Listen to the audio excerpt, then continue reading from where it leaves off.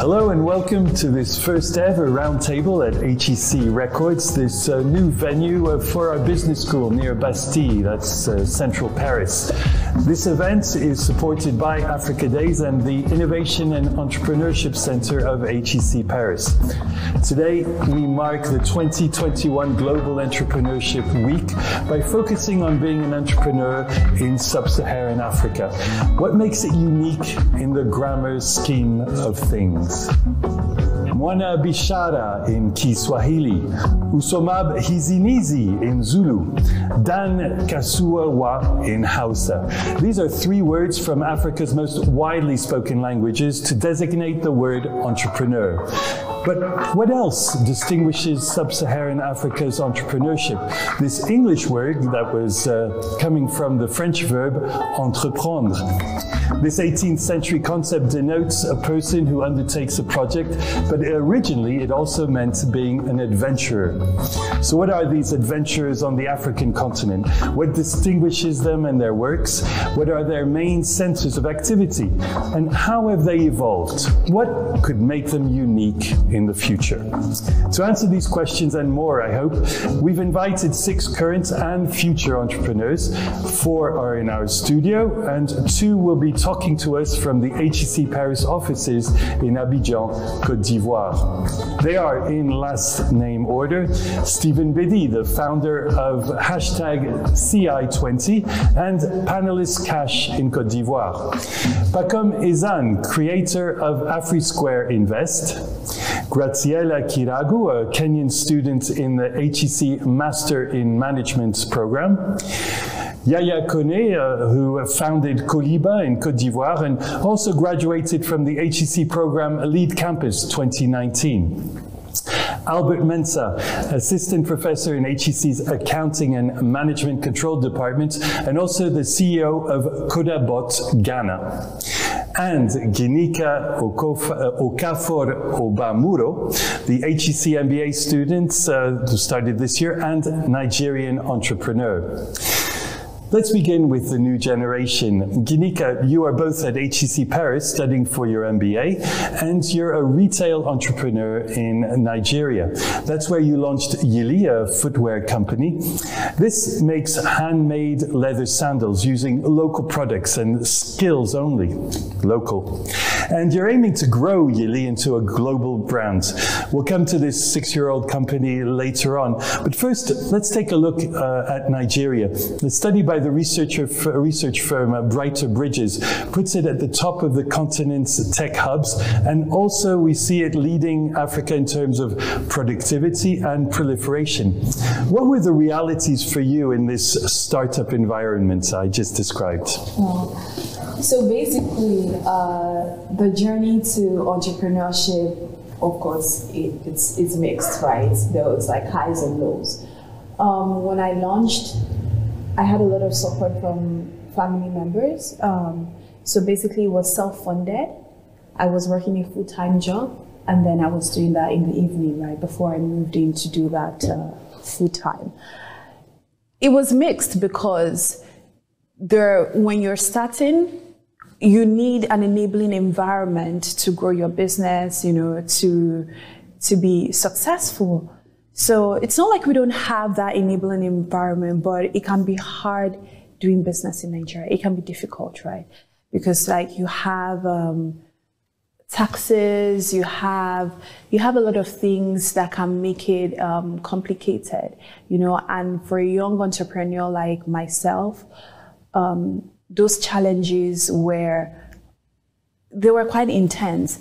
But the good thing is there are certain provisions that are made by the government that assist young entrepreneurs like myself to access funds. So I started my business in Lagos, and there are funds that are set up by the Lagos state government that helps young entrepreneurs to grow their businesses. Though I didn't benefit from that fund, I've self-funded a lot of things, right? But for young entrepreneurs, there are like trainings that they have access to help them grow and develop their brand. Yeah. Diametrically opposite you, Ginika, is Graziella Kiragu from Kenya, but you've also lived in South Africa and Nigeria. All three of these countries, South Africa, Kenya, and Nigeria, account for 75% of venture capital being put into Africa. That was figures from 2019. How do you analyze this regular progression over the past years? I think, well, firstly, it's really exciting to see that it's growing, especially in the fintech space. I think the vast majority of the VC is invested in fintech.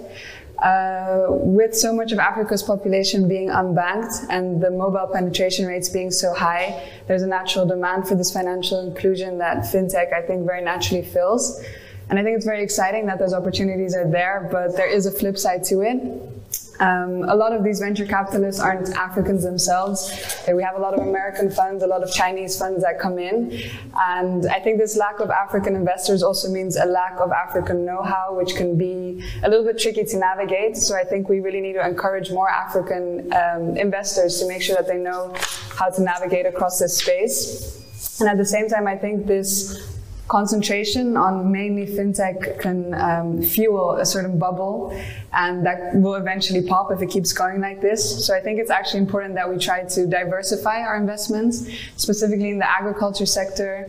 It's such a large part of employment in Africa, but it only accounts for roughly 20% of the continent's GDP. So diversifying a bit away from fintech and into agri-tech, I think, could be great. But overall, I think it's great to see that it is growing and that we have more investments and that demands are being met with innovative solutions. So how does this tally that we've been describing, how does it tally with realities in another of Africa's business hubs, Côte d'Ivoire? Joining us, as I said, from the HEC offices in Abidjan are Stephen Bedi and Yaya Kone. Stephen, you founded Panelists Cash, which is a service to transfer money through text messages. Many believe this is the moment to invest in the country's nascent startup ecosystem, since its hubs and accelerators have almost tripled in 3 years. Your experience of the current entrepreneurial atmosphere in this West African nation? Hello, I'm Stephen Bedi. Thank you for the opportunity. Excuse me for my very poor English. I'm a French man. So about this the situation of the startup in our area, I think that here in 1919, after COVID and many situations, all investors have to increase investment in our area, because every startup in Africa is so rising across this period, and the market is starting to maturity in our area. Is for now. So for investor is the right moment to invest in our area. Before is too early, many early stage startup, and don't interest investor. And I think that it is about the maturity of our area. And secondly, I think after the maturity of our ecosystem, the entrepreneurial mindset is growing in our area too, because in Anglophone English zone was better entrepreneurship mindset.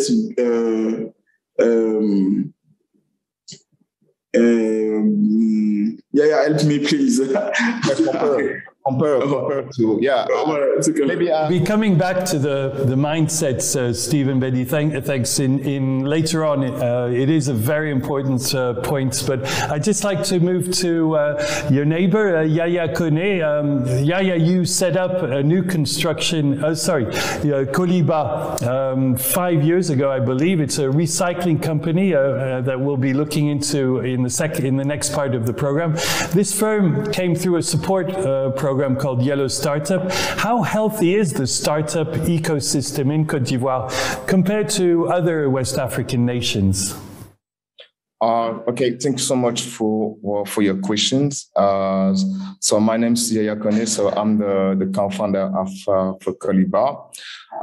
Today, I think that when we compare the situations since 4 or 5 years, I think there is a progression. There is a kind of progression. This is what Stephen tried to explain in Europe.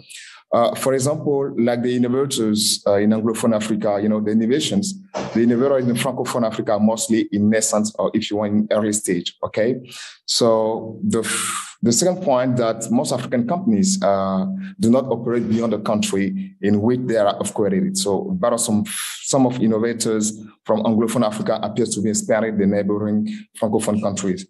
To come up to me personally, we started, in 2016, but in 2017, we were awarded by the program that you quoted, Yellow Startup.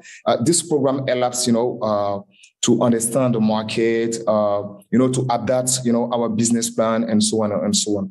So after that, what the situations in Côte d'Ivoire, there is a great progression, because when we look in the box, from startups operating in health systems of fintech like PANELYS founded by Stephen. Even if in energy, we have basically 10 to 20 most innovators in Côte d'Ivoire who was awarded or who took part to some program in incubator or accelerator.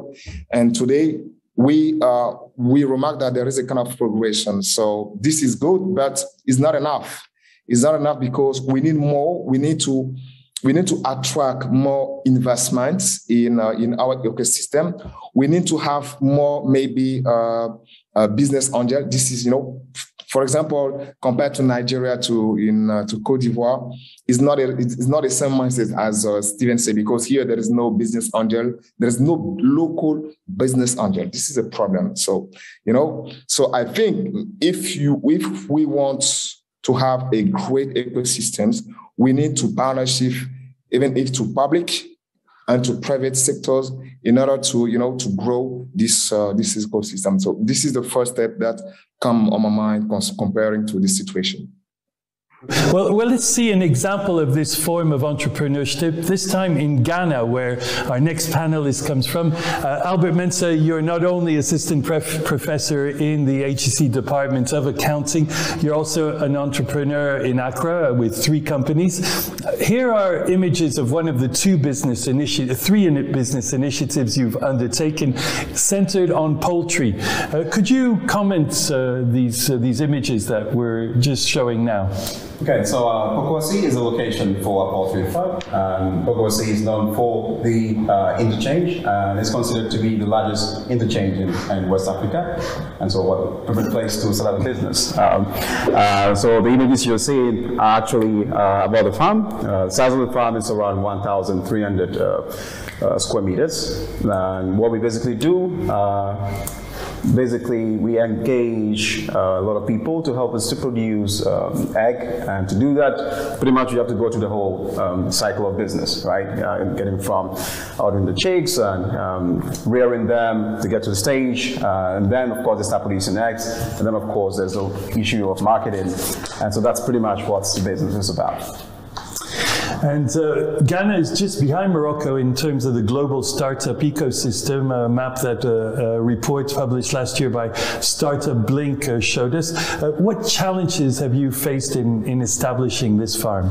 Okay, so that's a great question. I would actually want to approach this question, from the perspective of a financial economist. And so, as a rational entrepreneur, right? How do I evaluate the situation? So I would pretty much want to look at the cost-benefit analysis. So my objective will be to maximize the benefits while trying to minimize the cost. Okay, so I'm going to talk about some benefits which you can actually find in agriculture in Ghana. So there is a lot of government funding, and there's a lot of government support. You find this in reports that the Ministry of Agriculture and Finance comes up with. You have Ministry of Food and Production, Finance and Economic Planning as well, comes up with this report with all the statistics about the things they've done for the agricultural sector. And I think that's laudable, that's great. Okay, so this is just giving you a backdrop of actually the opportunities out there for us, right? Before we moved out, we set out to start the business. Now, talking about the challenges, right? Having these benefits, what are some of the costs potentially that we have to incur? And challenges can be framed as cost here. The thing is, there is this whole issue of property rights, right, in Ghana. Now, what do I mean by that? The whole idea is, well, do the laws actually protect the way property is acquired and the way property is used? Ghana is doing great in that regard. If you look at the International Property Rights Index, for instance, Ghana ranks number, I think, 61 in the world, and pretty much in West Africa, we are ahead of a lot of our neighbors, our neighboring countries, so that's great. Now, that said, there is a bit of a unique situation, and this is basically something that a lot of entrepreneurs face. Now, if you're looking to buy a land, for instance, and you actually want to set up the place and put up a new structure and have your business, you're going to have to face the reality that the claim that you have the land, right, might not actually materialize because then you have someone else come in and say, well, I also own the land. And so you might probably have like 5 people who have titles to the land and say, well, we own this land. And so the court has to step in and try to resolve the issue. So the first challenge we had was the fact that we had to lose an investment because we acquired the land. And unfortunately, it turns out that we're not the true owners of the land. So that was a lost investment. Now, we could actually litigate this issue, but then this is going to drag on for months and years. And so this was a particular challenge we faced. Then there's the second challenge which I want to talk about, okay, because I'm kind of framing this using the cost-benefit analysis here. We do know this issue of corruption, right? It's pervasive, it's everywhere. It's not only in Africa, you'd be surprised in the United States, there is massive political corruption as well, right? You just need to look to Department of Justice reports to Congress, and that gives you information about, mayors, city council officials. But that's an entire other program. That is true. Yeah, so that's kind of one area. So in Africa, our situation is unique because we have another type of corruption. It's not only political corruption, but we have institutional corruption. And so if you have a mix of the two, this is kind of really hard. Now, question is, how does this, relate to your question? We had an instance where we had the opportunity to access government support, which I mentioned the benefit is right there, but we're like, no, the cost of dealing in the black market for government support is just too much. Because you don't want to have any side deals, so you can have access to the government support. And so we decided to stay away from that. So this was a challenge, so we have to self-finance everything. So these are two of the significant costs and challenges that entrepreneurs typically encounter in Ghana. Yeah, I'm sure we'll come back to some of the issues you brought up. But finally, we have the pleasure of greeting Pacôme Ezan, a graduate from the HEC Executive Master in Finance. You're the co-founder and managing partner of Afrisquare. This is an Ivorian company that aims to address a growing demand for inclusive financial services throughout the region. Tell us more about this gap for impact investing funds in West Africa. What are you really trying to address here? Yeah, thank you, Daniel. Let me thank you to invite me to this roundtable with very talented co-speakers.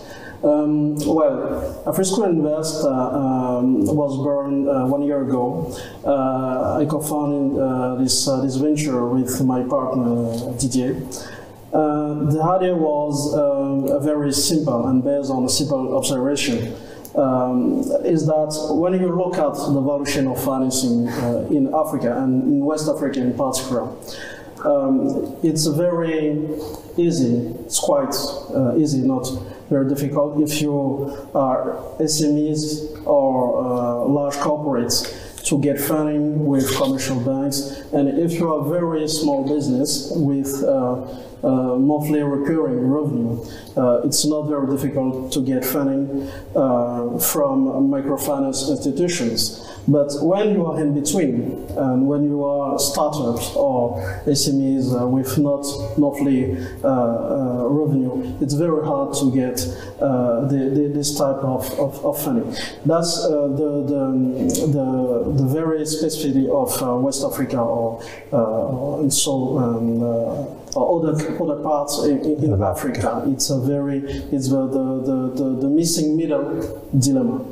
And the idea was simple to address this dilemma in setting up an investment platform in order to help entrepreneurs to get funding, but not only, also to help them, to provide them technical assistance or capacity building, but above all, network, because everybody knows that network is very important if you want to grow a business.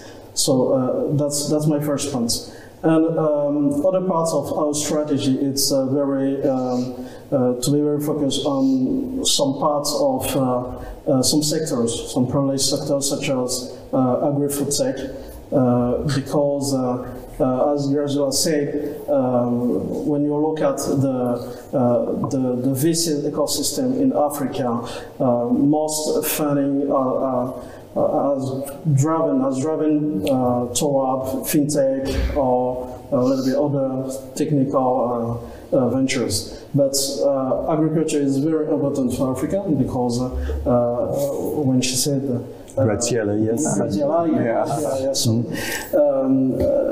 We know that if we want to fight against unemployment in Africa, we need to develop agriculture. So we are very focusing on agribusiness and food tech, and also fintech, because it's very important to address the dilemma of inclusive finance. Thank you. Well, let's move to part 2 of the roundtable. Here we look at how our panelists are succeeding in creating their businesses on the African continent.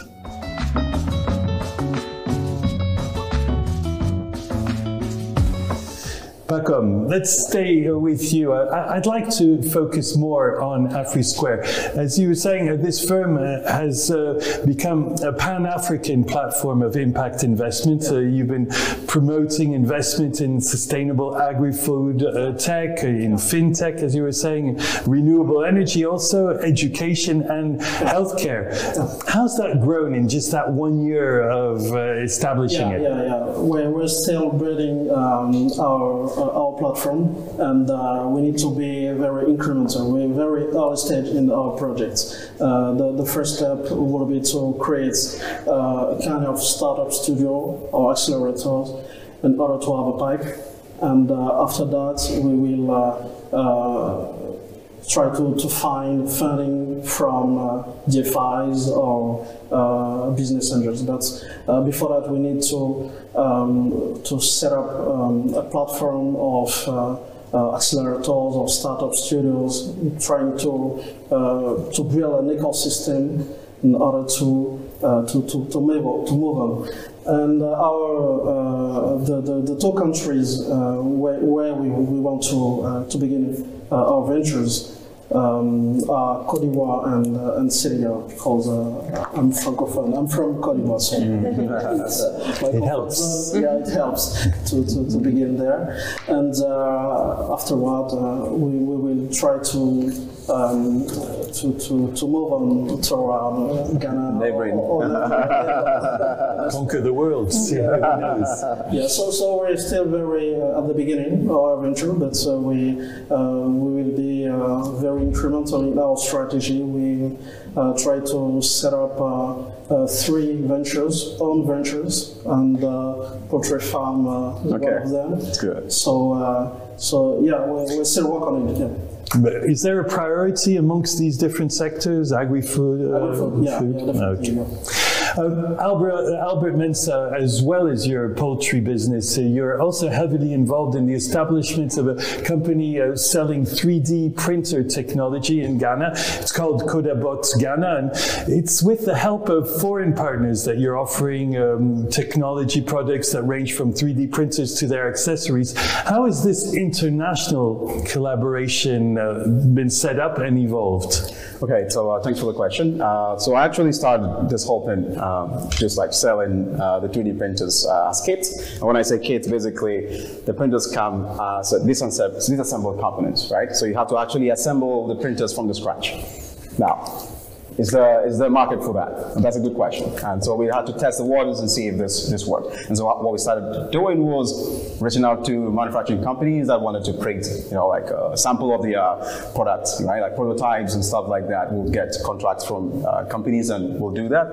And in certain cases, we as well earned a lot of revenue from actually building the printers from the scratch. We charge a bit of service fee for doing that because there's this hardware part, it's a software part as well. And then there's a configuration part, and then of course you do the printing, right? So there's just like several layers of activities involved, and this was an exciting project. Well, we got to a point it was like, okay, well, we need a larger base, a larger clientele base. So the way to go about that would be, since we actually selling technology, we could reach out to high-end institutions, for instance, Institute of Higher Learning in Ghana that specialize in technology. And so the whole idea was, well, you have a department that's doing technical stuff. Why don't you work with us, and we will train your students to know how to assemble a printer from the scratch, to know actually how to use the software, and to use the firmware to configure basically the printer to work. And then later on, you're going to have departments within your institution that will want to print things in 3D, right? You really want to see it in 3D. So your architectural department, for instance, would want to have a miniature form of 3D architectural designs. So this is pretty much how we started. Then recently, what about the international partnerships that you've created? So that's a good point. So that leads me to the next point. And so recently, I partnered, my company in Ghana has partnered with Codabot, and Codabot is basically headquartered in Hong Kong, and so they offer a lot of coding courses that links basically software to hardware, right? Coding to hardware. So you use code to control a robot, you use code to control a drone, you use computer programming basically to develop a smart home. What was their interest, sorry to interrupt you, Albert, in investing in a West African nation like Ghana? So to partnering, it's more of a partnership, and we are taking up all the investment, and we're just partnering with them basically to provide this service and the product on the market. So they're not investing, so that's why we're doing everything on our own. Now, the international touch to that is, so what we're currently doing is we have actually started launching in Ghana, Codabot, and we're working with schools. You can think of kindergarten schools, lower elementary schools,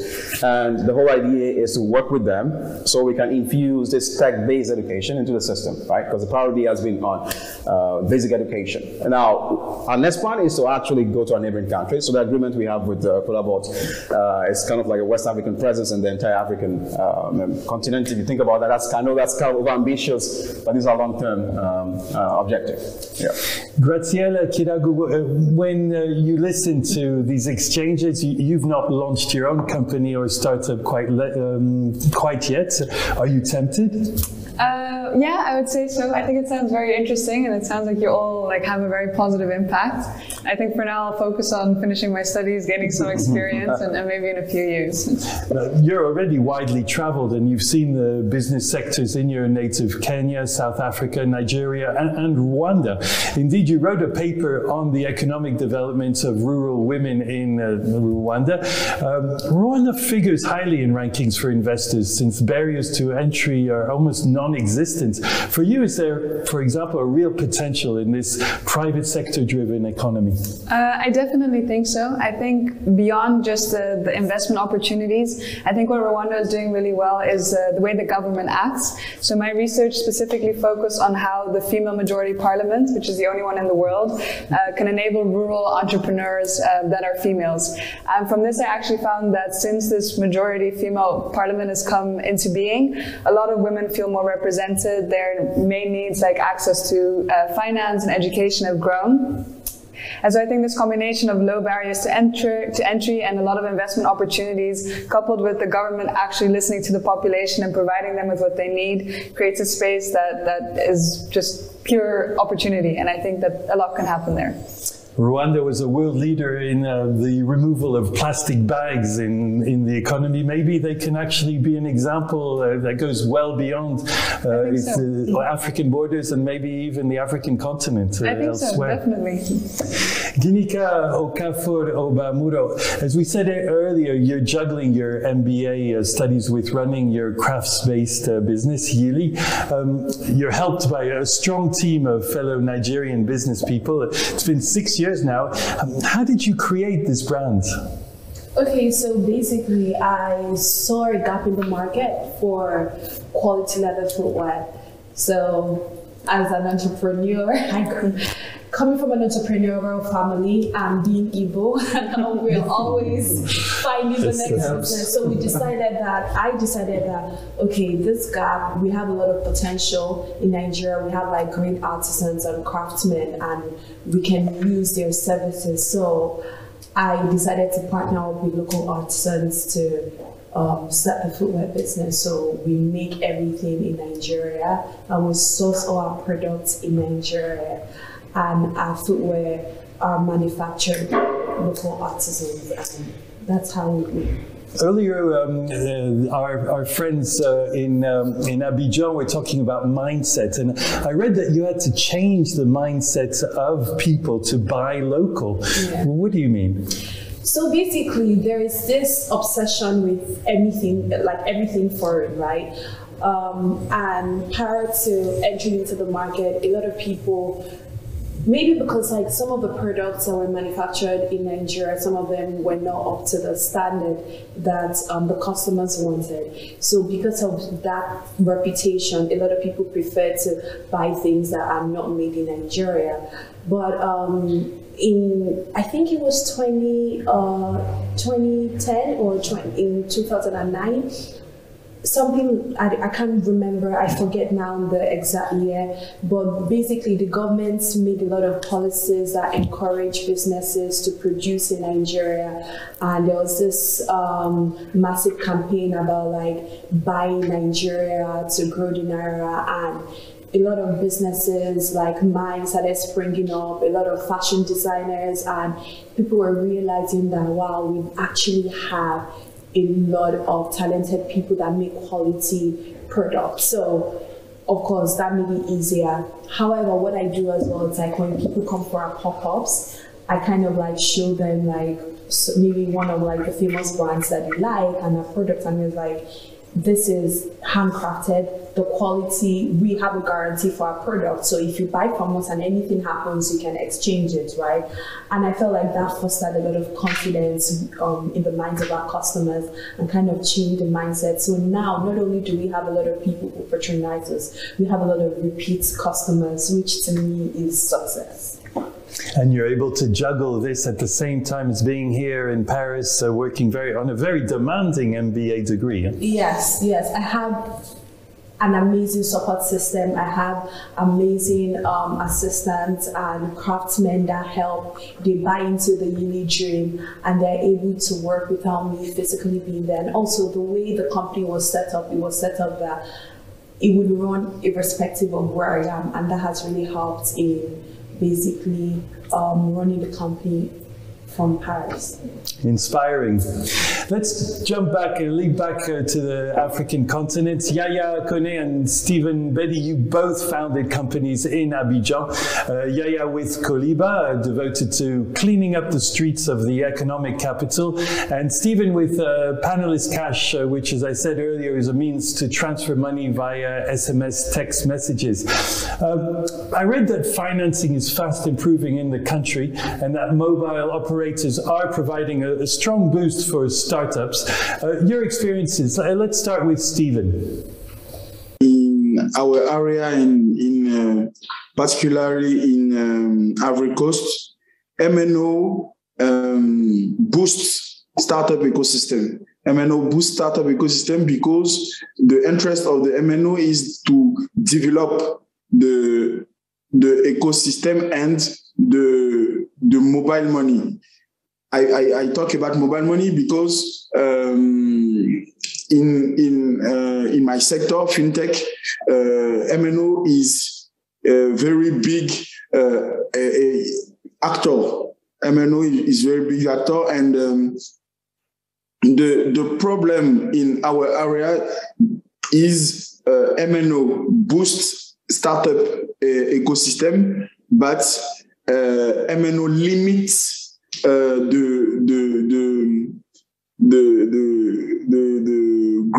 growing of those startups, because if the fintech become too big to challenge MNO,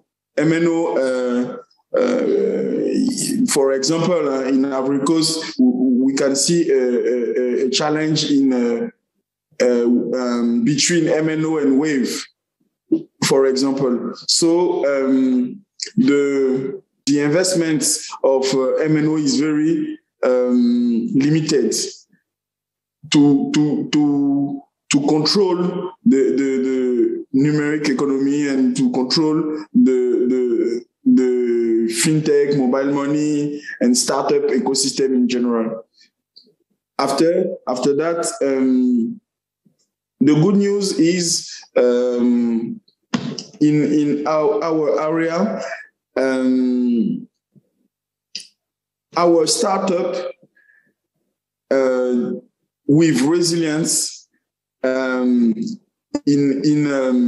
because no financement, no business angel, no VC in our area. So our startup can be develop our product with organic growing.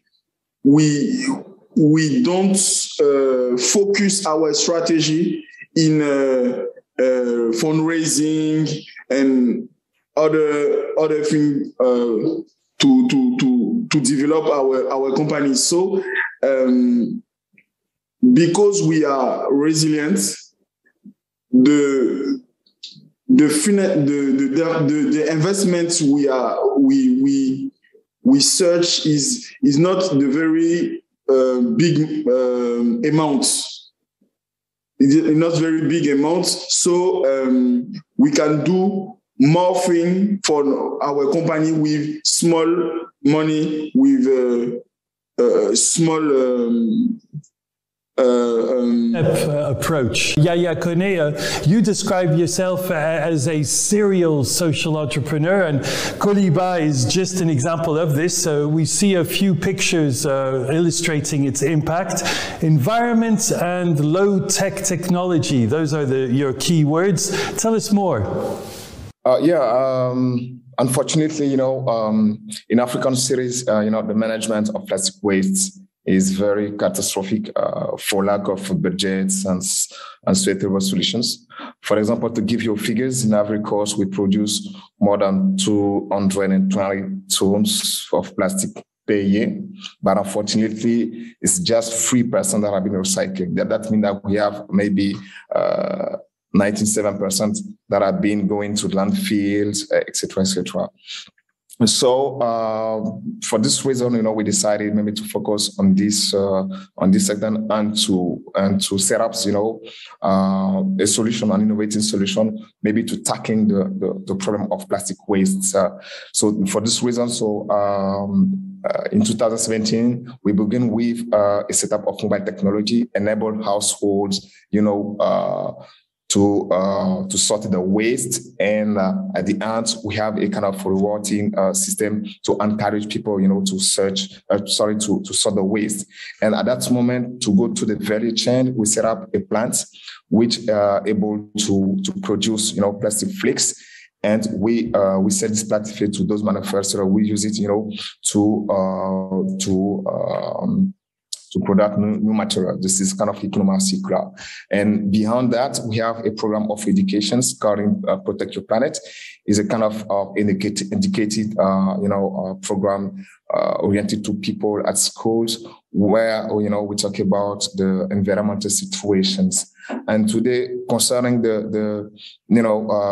our strategic, development is very clear, but we just want to focus on Côte d'Ivoire.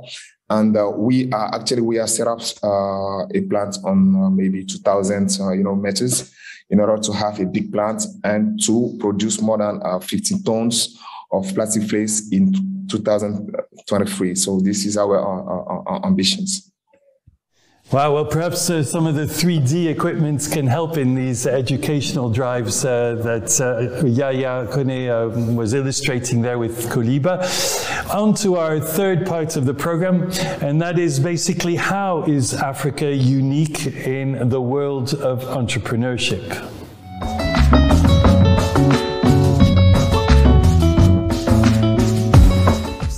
What does make Africa different to other continents? Again, focus here is on sub-Saharan Africa. We hope to devote a future roundtable to the countries north of the Sahara.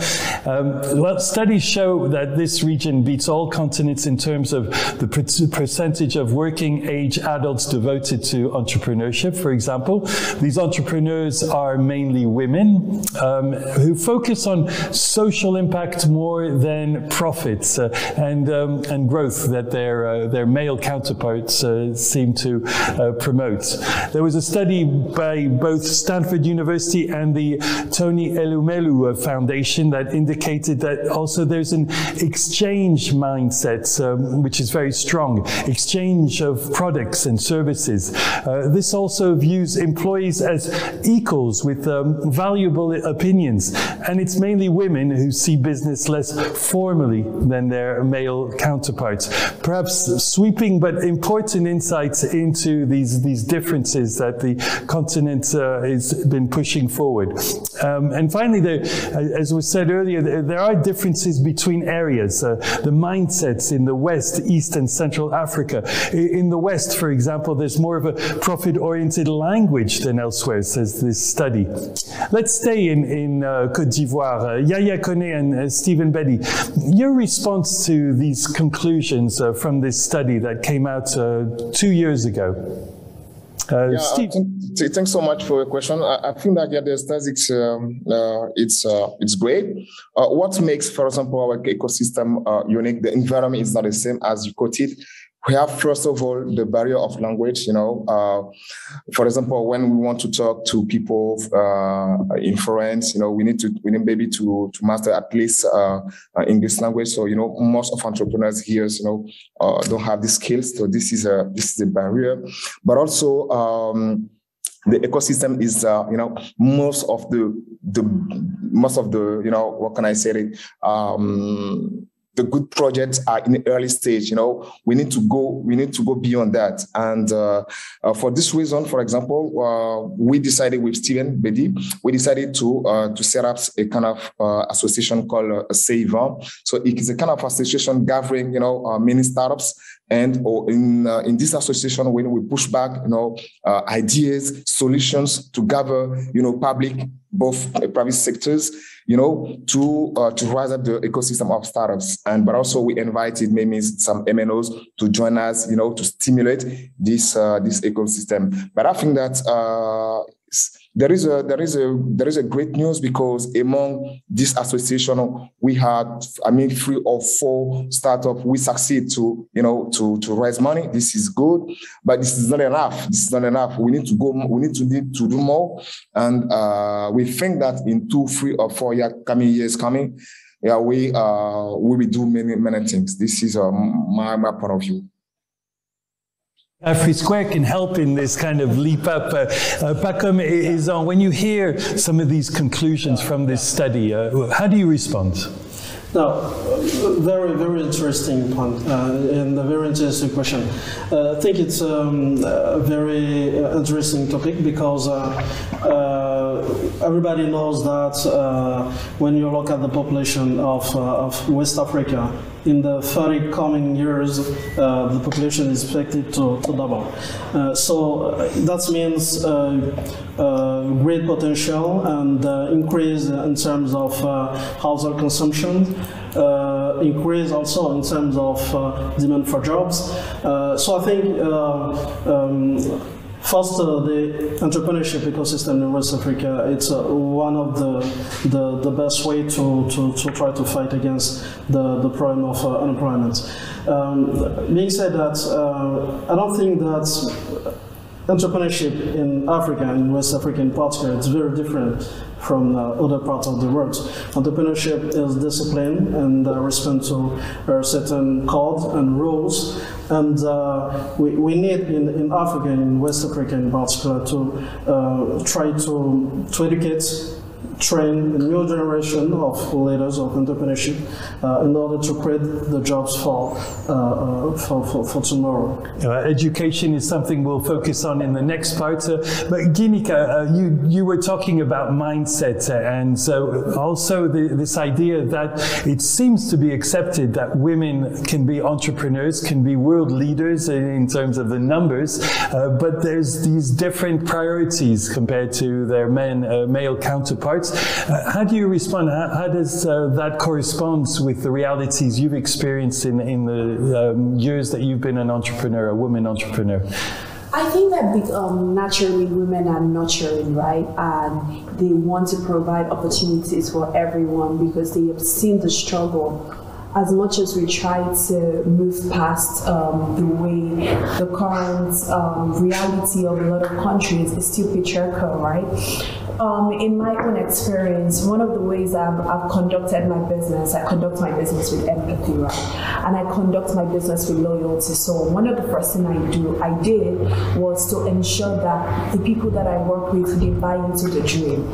So once you are able to get people to buy into the dream of your business, they can give you the loyalty. And as much as I want, it's a profit-driven business, but I feel like my business is more than profit. It's not about profit alone, right? We want to ensure that the people who work for us, who spend their time working for us, they're compensated properly. We see them more as a family than as as employees, right? And because we have done that in the effect is they're bringing us a lot of loyalty and a lot of trust. So our artisans, they trust that we have the best interest for them. And because of that, they put a lot of love and care in producing our footwear. And I've seen that with a lot of our partners in business. Once people can see that they can trust you and everything isn't about money. I'm not saying that women are not profit-oriented. We are, but we see beyond profit.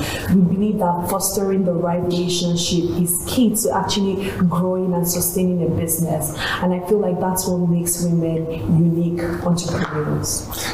Graziella, Kiragu, women are confronted with a lot of glass ceilings in France and in the States and elsewhere, and it's debated inequalities of salary and just the fact that executives, the percentage drops dramatically. How does that compare with your experiences in the countries you've been to in Africa, as I said, Kenya, South Africa, Nigeria, and Rwanda? I think it compares very very similarly. I think it's also a very societal aspect that comes into play. I think Rwanda in this aspect is quite unique. I believe it has one of the longest paid maternity leaves, and it's really trying to restructure the way society approaches the differences between men and women. And this has an impact in the entrepreneurial world? Yeah, I think so, because I think it reinforces the message that women are as capable as men. I think, as Ginika was mentioning, there is a more inclusive approach to business, which I think is actually maybe a better approach to it, because women are often at the heart of their households and they provide for their whole families. And so taking this inclusive approach, I think, is in line with a lot of cultures we see, and I think it is the way forward as a collective rather than for individuals to rise to the top. Stephen, Bedi, if you want to jump in remotely from Abidjan, please don't hesitate. I think there's a bit of trouble in the technical sphere, but you're welcome to contribute about the unique nature of entrepreneurship in Africa. Meanwhile, I'd like to turn to you, Albert Mensah. When you hear about these distinctions in mindset, for example, and what Ginika experienced herself in terms of selling local and a kind of inferiority complex about foreign goods compared to local. What's your experience of this in Ghana, where you are selling a very high technology product? Right. Well, I think I'll probably say that we have a certain foreign taste to our product, because we're partnering with foreign, original manufacturers, and we're just delivering the product and rendering that. So I would actually want to say that it's been a great experience thus far, right? To see a local business person promoting the product, right? We did not locally make it, all right? So I could not actually speak to an issue. I experienced pretty well, but I can just share, my experience from this point of view. And the fact that it's tech-based, everyone's interested in a product like that, and it's just because the whole idea of tech-based education, right? Ed tech, for instance, and all that comes with it, right? Talking about robots, talking about drones, all kinds of things, VR, AR. These are kind of like fancy technology, which everyone's talking about. With the advent of big data, AI, blockchain technology, this is a great opportunity for us to kind of like carve out a niche for ourselves and try to render this part. So that's why it's been going great. As to the local experience, I'll probably say the poultry farming could speak to that issue. So with the poultry farm, for instance, okay, so we're actually in a competition with other probably expats in Ghana, right? Pretty much that are into that business. So there's a heavy Chinese presence, and they actually control a huge part of the market, right? And they supply a lot of eggs. And so you have like startups like us, because we've only been in business for like 2 years, and we're competing with these guys, right? So these guys have heavy machinery, and we're like, well, we're taking it step by step, like you mentioned, just step by step. How do we compete with these guys? So it's been a challenge, but then we try to just serve, portions of the market where we think we can actually succeed, and it's been going great. And so I think pretty much what I can say from all of this experience is, well, you need to actually target a particular sector of the market where you think you can succeed, and just go for it without worrying about, these foreign players or, these foreign products that are likely to threaten the success of your product. Yeah. Our fourth and final part focuses on the role business schools play or should play to help entrepreneurship in Africa.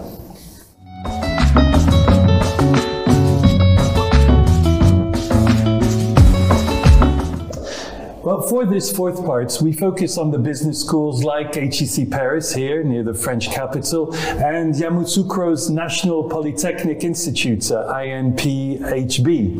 The two faculties signed a double degree course agreement in 2017, by the way, and they've been building on this in the past 4 years. Let's start with you, Graziella, Kiragu. You've had a rich and varied student career already. You were at Leiden University in the Netherlands for multidisciplinary courses mixing economics with politics and history. You were also an academic consultant for Amnesty International. I'm very curious to hear about that. Before arriving here for your master's degree in management, one of HEC's most reputed programs. You told me that your long-term aim is to return to the African continent to translate these studies into a positive impact through business. How are these degrees helping you prepare for this? Well, I think my undergraduate degree helped me, within it I specialize in the region of Africa. So I think it helped me a lot to understand which historical factors have contributed to Africa's current positioning in the global economy, and explain a lot of reasoning behind the way governments in Africa act, like linking it back to colonialism, for example.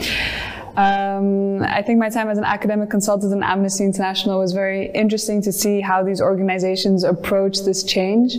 But ultimately, personally, I believe that we can really foster a lot of change through businesses and through the private sphere as well. I think more developmental approaches have been tried throughout the years and haven't proven as successful as we may have hoped, looking at where the continent is now. So I think focusing back on people, on individuals, trying to educate them, like Ginika said, producing locally, creating a skilled local labor force rather than importing foreign labor. I think this is at the key of driving overall development on the continent, and hence the Masters in Management, to try and understand more what it takes to run a business, to start a business, and to be effective in it. But these tools that you're gathering here in France, in the Netherlands, and elsewhere, how easy is it to translate them to on-the-ground realities that you know in Africa? I think the hard skills you gain are transferable anywhere and are valuable anywhere, but what's really important is to understand the context and the culture you're dealing with. So fortunately, having traveled across the continent, I'd like to think I have a bit of an idea of the realities and I can understand them and link them back. And that's also why I mentioned in your first question why it's so important to have African actors and people with know-how of the continent and with a really deep-rooted understanding to transfer these skills and to understand them and understand that business in Africa is different than business in Europe or in America.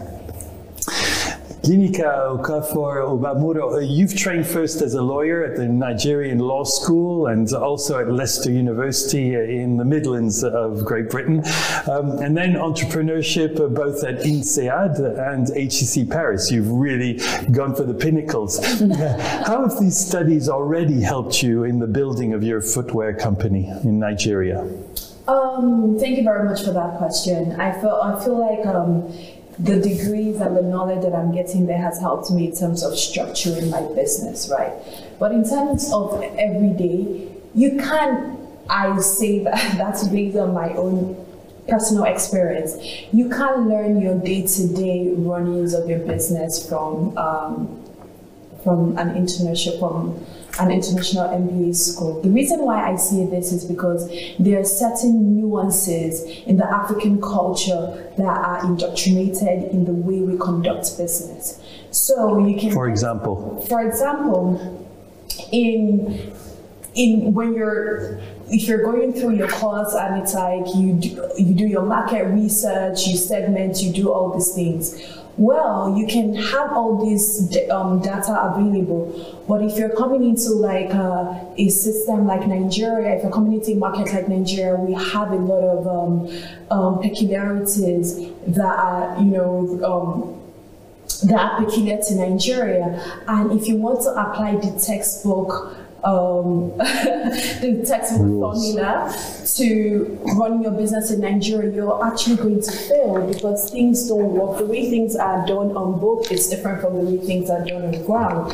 So to me, I feel like as much as this great business schools like Harvard, INSEAD, HEC, they're doing a lot in terms of educating people, but they can tailor, especially for like their African students, if they can partner up with professors in Africa or even some of the African business schools to understand the market. I feel like there's still a gap in the way business is taught, right? Even some of the case studies that we use, they're all well and good, but you can't apply that system in Nigeria. You can't apply that method in Nigeria. If you do, within 6 months, you're going to go bankrupt because that's not how things are done. We're unique in our own ways of conducting and dealing with business, and which isn't even wrong in its own right? It's just that it's peculiar based on our culture and our day-to-day nuances. Pacôme Ezan, I see you nodding your head a lot. You've experienced a diversity of French universities and business schools, including HEC Paris and Schema. How do you feel about these specificities that were just evoked now, and how they can apply what you've learned in these schools in France to the African realities? So, thank you for this question, which gives me the opportunity to thank all my professors from HEC Paris for the excellent courses. I must say that I know that HEC Paris and so on, Schema or Paris Dauphine, such great institutions have definitely a great role, a primordial role to play for the development of the continent. Because everybody knows that in 2050 we will see maybe around 2 billion of Africans. So it could be a big problem, but it could be also a chance for the continent. But we need to train, educate this population. We need to create some jobs. And as I learned from HEC Paris, it's a mindset. It's a new way to understand the market wherever you are. And effectively, I'm very agree with Graziella and my neighbor, because you need to understand the specificities of the markets. You cannot have the same approach in terms of market when you want to operate in Asia compared to in Africa. It's not the same. For instance, when you take a firm like Monsieur Bricolage, I don't know if you know that. Do it yourself, shops. I think this firm planning to create subsidies in Hong Kong or in Asia. But in this part of the world, the man or woman, nobody like to how can I say? On the Sunday, nobody like to go by self. To work, you mean, or to do DIYing? To work. So it was a great fail. Because but that's in Asia. What about Afrisquare that's trying to address something that doesn't exist? Is that changing a mindset, for example? No, it's not a good example because I'm from Codabot. So yeah, but you've been trained here. Yeah, but I spent 20 years in Africa. So for me, I do know the specificity of the market. So it's not a big challenge for me. But definitely, when you want to operate in Africa, and I swear, you need to pay attention, be very precaution about the mindset or about the market, about the specificities of the market. When you take, for example, Jumia managed to operate in 11 countries in Africa, and in some countries nobody have an address. But Jumia find a solution to deliver goods, even if people haven't addressed. So it's a good example. We need to adapt our mindset in the markets. Well, what about business schools in Africa and how they prepare future entrepreneurs?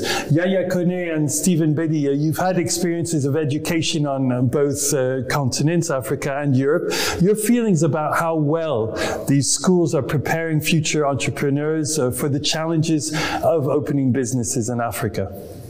Yeah, I think that's a good point. Today, we see more and more business schools, including, the entrepreneurships in the curricula. This is awesome. But it's not enough, because when we take the content, it's not it's not the same content that maybe we're experiencing from business school in Europe. So the recommendations that we should address maybe to political leaders in every country, maybe it's just to update the contents in entrepreneurship, and to start starting entrepreneurship not at the university but the earlier stage. This is important, and doing that. Maybe I think that we have this mindset that we're talking about, because this is the fact that in our country, most of people or most of students don't have this mindset. Having this mindset is I don't say it's necessary going to business school, but it's one step. It's the one solution that we can do it. So the recommendation maybe is to update the content and try to to amplify the program, and try to see if, for example, we can mix some program according to some businesses in overseas and locally. So this is what we can say. Albert, Mensah, you've also known higher education experiences in different continents, but your travels have taken you to China's Xiamen University and the City University of Hong Kong. That's where you completed a PhD and master, respectively, before becoming a professor at HEC Paris. As an entrepreneur, what have been the most useful educational tools for building a business in Ghana that you gleaned from these three establishments? Okay, so I probably would want to start with my training all the way. Yeah, I think that was, those were early formative years of basically building the spirit of entrepreneurship, right? Within me and getting me, just like, all spirits. Yeah, and it's about the whole idea of being an entrepreneur.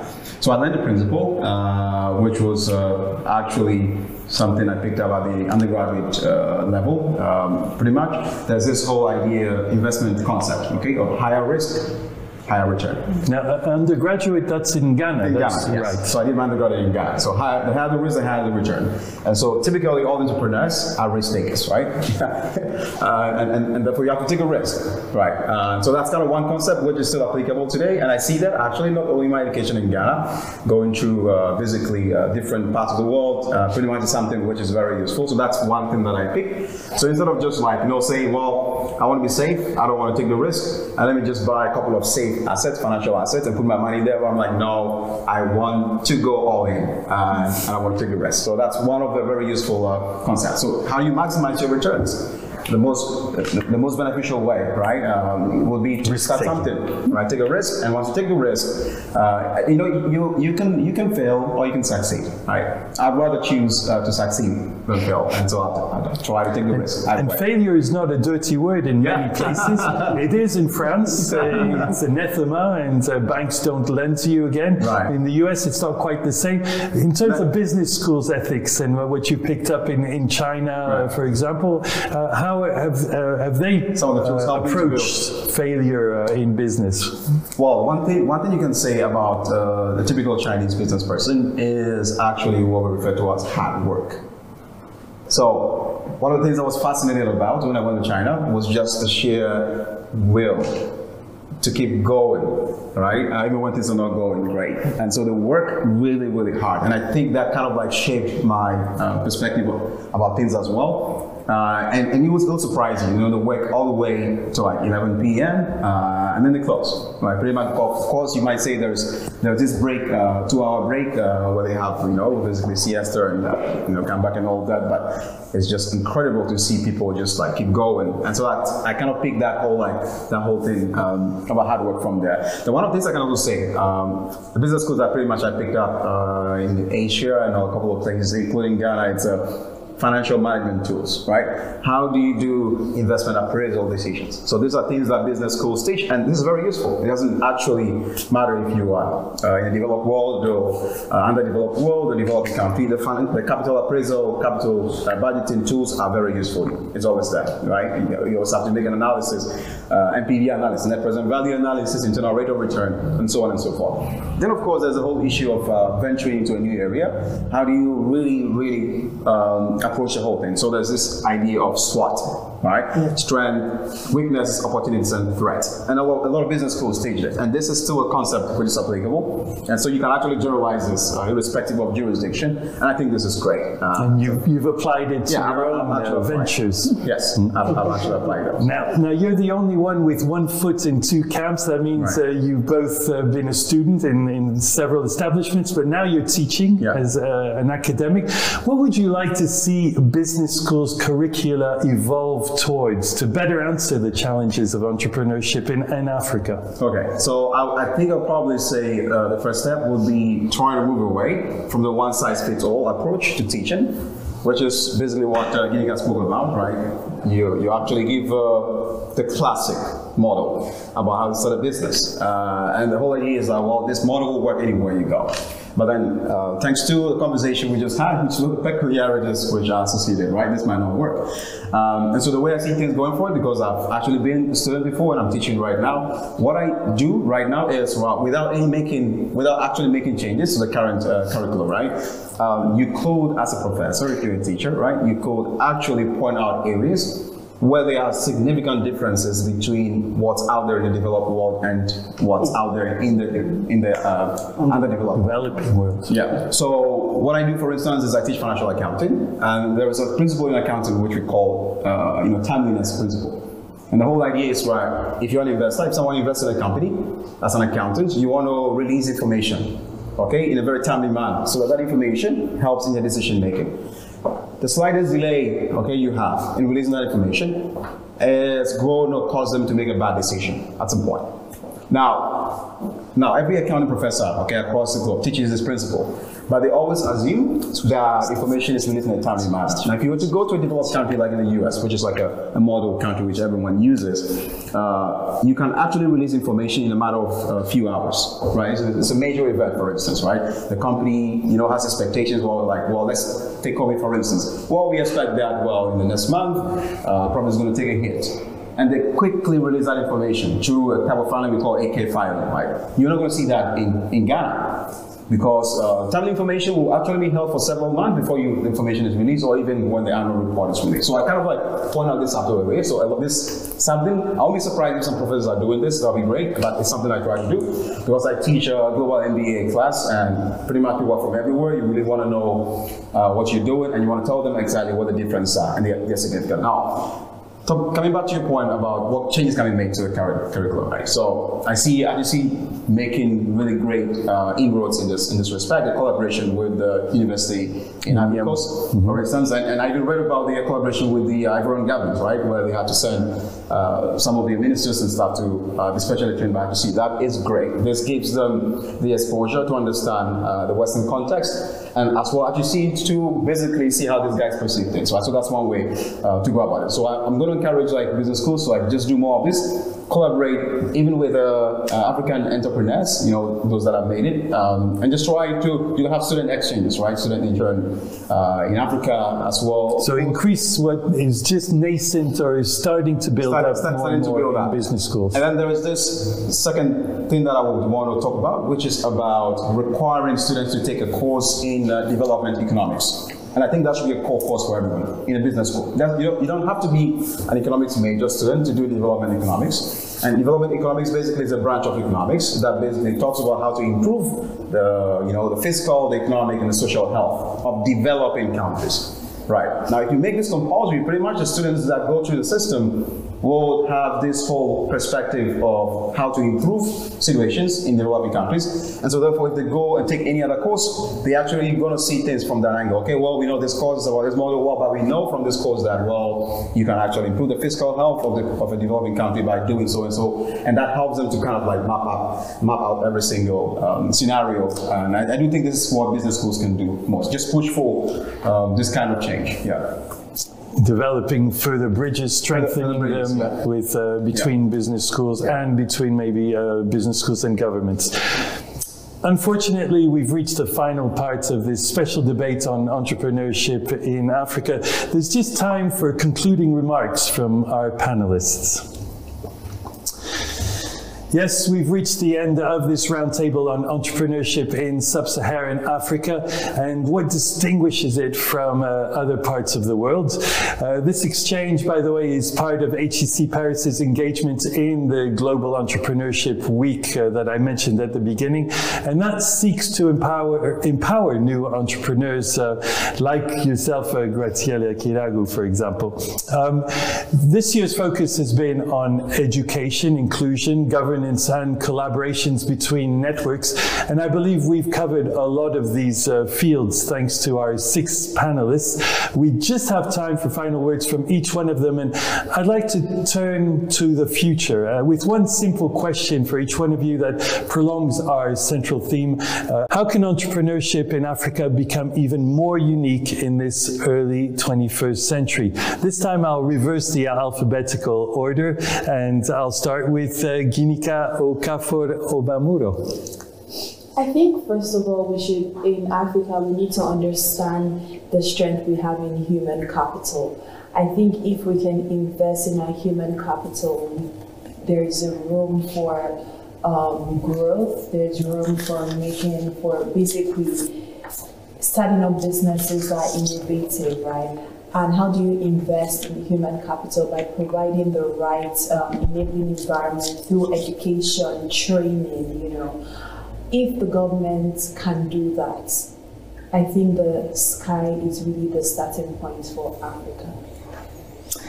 Albert Mensah, assistant professor at HEC's Accounting and Management Control Department and CEO of Codabot, Ghana, but also involved in 2 other important ventures. How can entrepreneurship in Africa become more unique? Thank you for the question. I probably want to piggyback on basically what she shared, because my insights will kind of clarify and provide more information in this respect. Technology is an area that's kind of close to my heart, right? And so what I've seen in Africa, in a lot of West African countries here, is that the focus has been on basic education. And they've tended to prioritize basic education over technology-based education, right? And so if we can actually, because in the 21st century, everyone's talking about, not long ago I spoke about, the fact that there is now a massive wave of interest in big data, AI, blockchain technology, right? How do you actually get your population to be up to speed with this? The only way is if you're to support as a government to invest a lot in tech-based education. So it's something I would actually want the government to do. And then one more point, if you actually look at those who are involved in tech-based business in Ghana, technology space, it's overwhelmingly dominated by men. We do not have a lot of women who are actually into this, all right? So I will actually encourage the government to really target the brightest kids when they're young, okay, the girls, and try to give them scholarships, sponsor them all the way to the highest level of education. And then when you're done, you provide an environment and the necessary infrastructure for them to actually try to be entrepreneurial, or even hire them if you can actually set up a joint venture. For a lot of people who have ideas, you could potentially do stuff like that. And this way you beef up, just the quality of education. And break some of the glass ceilings we were mentioning earlier. Yaya Kone, founder of Koliba and graduate of Lead Campus 2019. The future for you? Yeah, I think that for me, many of Africa's chronic challenges have historically been addressed with ed, okay? So for me, with the rise of technology and social entrepreneurship, however, I think that the time has come for us to take responsibility, for solving our own problems. So many of Africans' challenges can be turned into opportunities with the help of social enterprises. And the young people across the continent are creating their own future, using the power of social entrepreneurship. And to make the most of this power, I believe we need to channel it into 3 key areas, ethical leadership, educations, and technologies. And I believe of that. Thank you very much.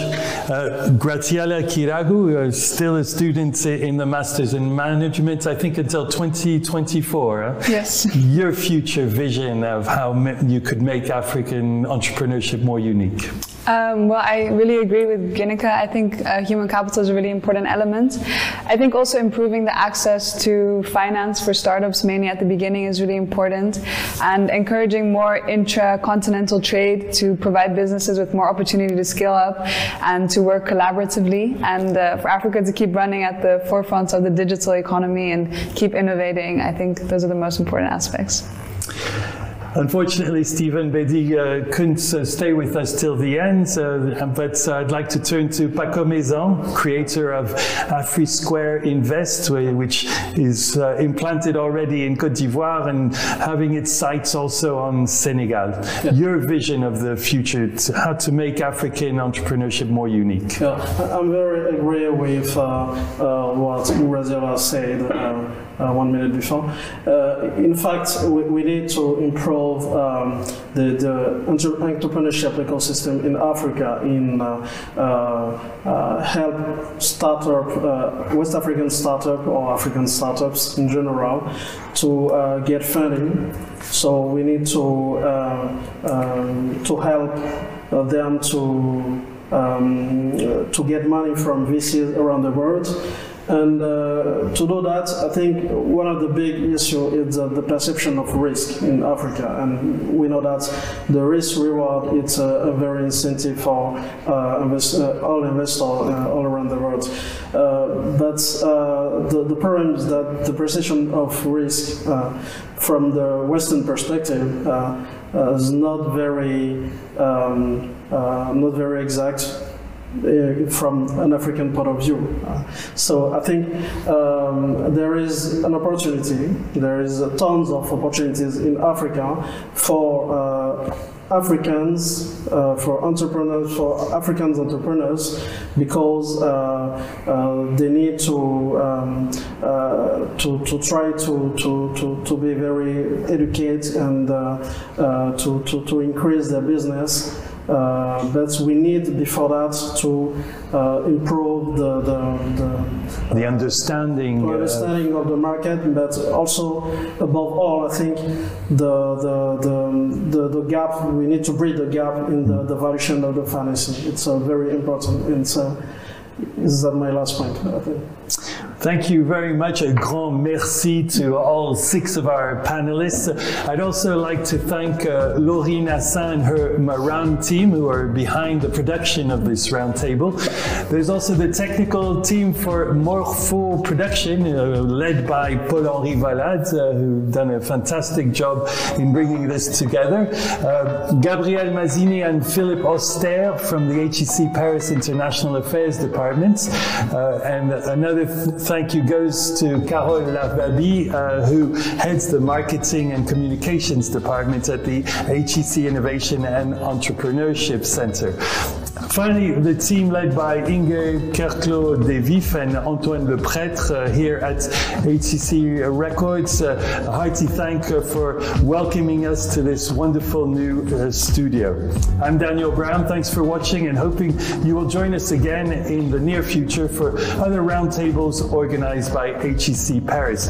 And we finish with a Nigerian proverb.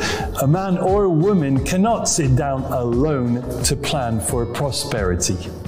Goodbye.